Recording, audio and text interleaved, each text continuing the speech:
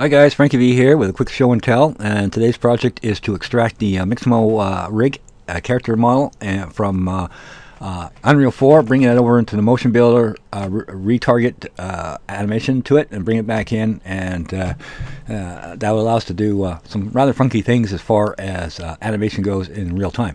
So try to move on and keep this down to a minimum as far as chit chat. We'll stick strictly with the bread and butter and meat and potatoes, and being able to extract the necessary data out of Unreal 4 via FBX. Now, FBX is a native format which is native to MotionBuilder, so as part of the pipeline, it's a really good tool because it does about, let's say, 50% of the work for you as far as managing animation goes. So to start, what we need, of course, is the skeletal information, not necessarily the actual character that's applied to, because if we look over to the left-hand side here, you can see the naming convention of the bones that have been assigned to this particular character is also the same naming convention that's used on all of the characters as part of the Mixamo package. So I'm assuming that Mixamo uses the same standard setup for all of the characters, be it the ones that they are supplying us all for free as a fun toy to play with, versus the different packages you can purchase from their site, as well as the animations that they supply you with. Will always maintain a consistency as far as making everything work as a complete package. So the other observation here is, as it happens, the naming convention that you use is identical to the same naming convention that is used within MotionBuilder. So what that means is everything becomes drag and drop operation as far as setting up character rigging, and no need to make any kind of customized retargeting solution in MotionBuilder as a template. So get on with the show here. What we first want to do, of course, is extract the animation, a given animation out of this particular set. Doesn't really matter which one it is. The idle is a good subject. I'm going to export that off screen because there's some information here that I don't want to inadvertently show. Would you like to export this current scale to mesh with animations? Yes. This just makes it easier to see what's happening, obviously. What doesn't get exported, of course, is materials, due to the fact that Unreal 4 manages its materials in a different manner than most applications do. But that gives us the necessary information that we need to have outputted. Now, I'll bring that over into MotionBuilder, and as you can see, I already did some preliminary tests, so we're not going to bring that in. What we're going to do is we're going to demonstrate the old way of doing a file import. So we don't save this, and we'll just bring it in verbatim. So what you get is, of course, is the character with the animation set applied to it. Not very useful. If we want to see the animation, we can do that in Unreal 4. So that's all we can really do with this as far as MotionBuilder goes. However, the information as to its default posing, as to making sure that the animations line up perfectly as a retarget, is already in the file. So if we turn off import the animation and we just do an open, then we get the raw T-pose position facing in the Z direction, which is a requirement as far as characterization goes. So let's see if we can just quickly rig up our character. We'll go over to our template folder, and we're going to go to characters, and there's our characterizer. Is that actually a word? And we'll drag and drop that onto the hips. Say we want that characterized. No errors. It doesn't say, well, you don't have this, you don't have that. We'll make it a biped, of course. Then we'll select our character. This is your character selection, so you can have like a dozen different characters, all individually different named, and still have access directly to that character through the root. We also have different ways of retargeting based on what we have in the scene, but in this case we want to rig this up using an FKIK solution. So we are fully rigged as far as keyframe animation goes. So if we want to, we can create our own keyframes and do normal types of animations if we wish, based on a full body HIK rigging solution. So that's nice. What makes life even nicer is you can convert VBH files over to MotionBuilder compatible FBX files, animation sets.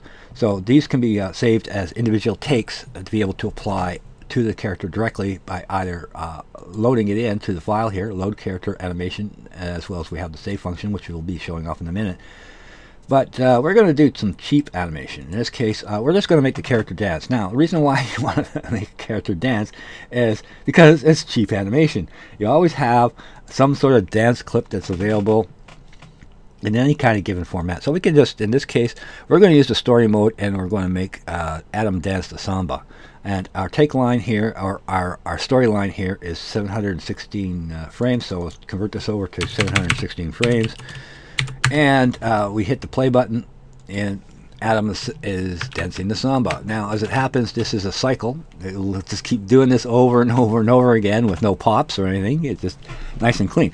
But using the story mode line, we can just obviously then edit our animations like we would edit a video. We can put in clips and blend them, and make everything match up, retarget to whatever character that we want.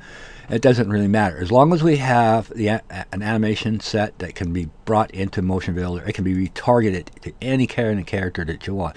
Okay, now we're done. Wow, we've spent days, hours, weeks, minutes, seconds with our animation, and we want to now plot this into our current scene per character selection. We have the option of all takes, of course, but we just want this one take, so we're going to plot that over to the control rig. Now with that done, we can take this. We don't need it anymore. We've accomplished a task, and we'll go ahead and just delete that. And as you can see, indeed, the animation has been baked to our control rig. Now, the control rig is a standardized, like exoskeleton. Let's say that the underlying skeleton is bound to, and then we can bake from our character rig here down to the bones that have been are part of the character. So how we do that is we simply just bake or plot to the skeleton. So with that plotted, it turns off the rig, and we have everything plotted to the Mixamo rigging system that's in Unreal 4, which happens to be MotionBuilder compatible, of course. So with that done, we can then go ahead and save the character. I'm going to do that off screen because, once again, I'm doing this on my work computer. File already exists. Yes, overwrite. Export, we can turn that off.